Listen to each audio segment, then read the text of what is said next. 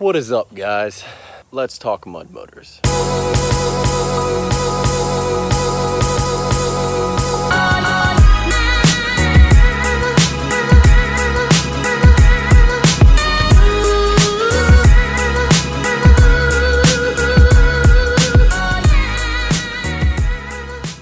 I'm gonna show you a little project I've been working on.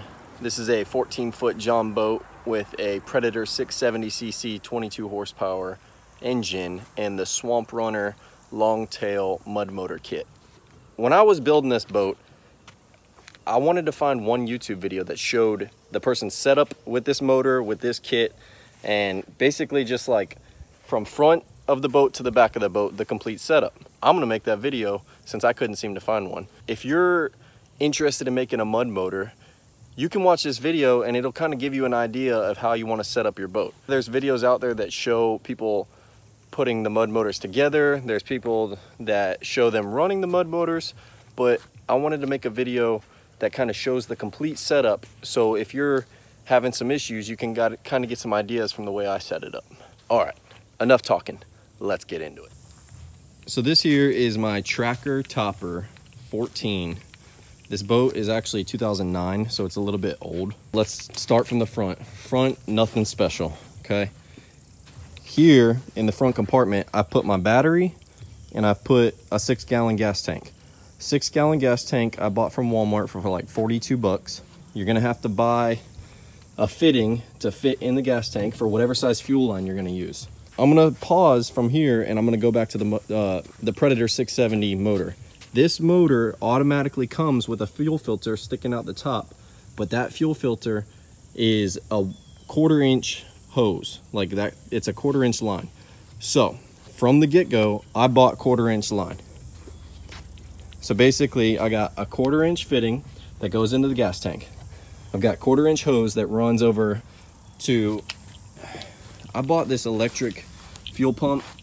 Technically the motor has a fuel pump in it, but if you just want to make sure you're getting the correct amount of gas you need, you can buy this fuel pump. I got it today at Advanced Auto Parts for $42. He price matched. Basically, you can get this same one on Amazon for like 42 bucks. This is the Holley gasoline diesel fuel pump. It's a 1.5 to 4 PSI, just a real small fuel pump. I got it hooked up to the 12-volt battery inside here. All right, so inside this battery box, I've got my negative, positive, and then I've got the negative and the positive coming to the fuel pump, but I've got them going to a toggle switch. So this little toggle switch was a couple dollars from Advanced Auto Parts as well. Basically, I hit that little switch right there, turns the fuel pump on. I'll let you see. Boom, gets enough fuel pumping back there to the motor. All right, enough with that. What y'all really want to see is my setup. So I got battery cables running along that side. I need to clean it up a little bit. I got the fuel line coming out of the fuel pump running along this side. Again, this is 1/4 inch fuel line. You can use whatever you want. I just went with 1/4 inch because the fuel filter that was on this Predator motor was a 1/4 inch. So I got a 1/4 inch ball just in case, you never know. You don't have to have a squeeze ball to pump some gas up there now that I've got fuel pump and a fuel pump inside the motor. Basically here, this is real sloppy. You're gonna wanna make some kind of rope that holds your motor and keeps the tail out of the water.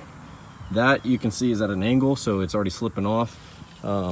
This Swamp Runner kit comes with this handle. So this goes on here, but I cannot keep this in here. It just keeps wanting to slide off, so I just took it off.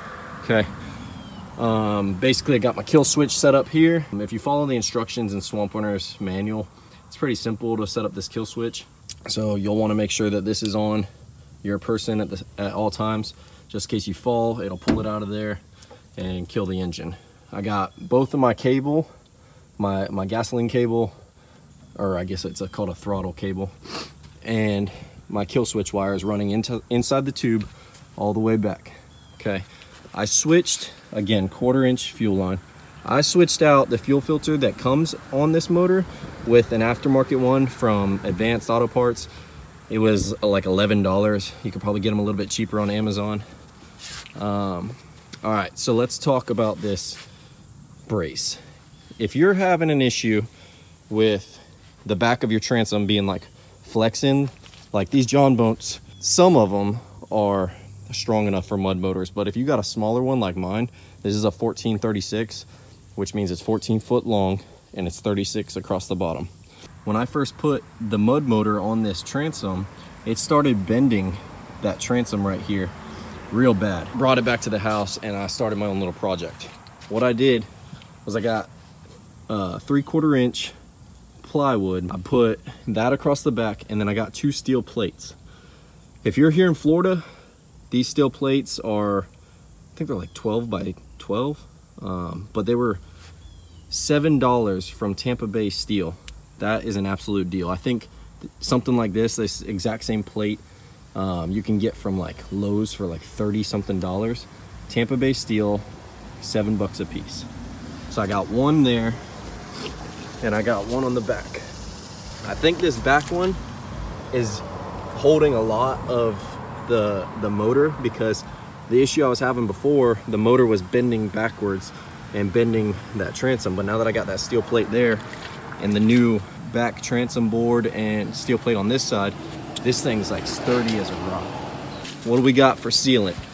I just got a bunch of 1/4 inch by 1.5 inch, and a couple of them I got some 2 inch, but 1/4 inch bolts, hex bolts. I put 5200 on all the bolts and on the inside of this plate just to make this watertight. This Swamp Runner kit, the large kit, comes with a 100 inch shaft. I've got the 9.5 inch propeller on there right now. I'm definitely gonna try and rig up some kind of weedless mechanism, because I'm definitely getting some weeds hung up in there every time I run through them. So I gotta figure out how to close the little gap back there and get rid of the weeds. But so far, I mean, it's pretty good. I'm impressed. I'm about to go head upstream under that bridge there. That's my setup. Just wanted to let you in on it a little bit. Hopefully, if you had some questions about how you wanted to set up your boat, watching this video kind of helped. I'm gonna get back to playing.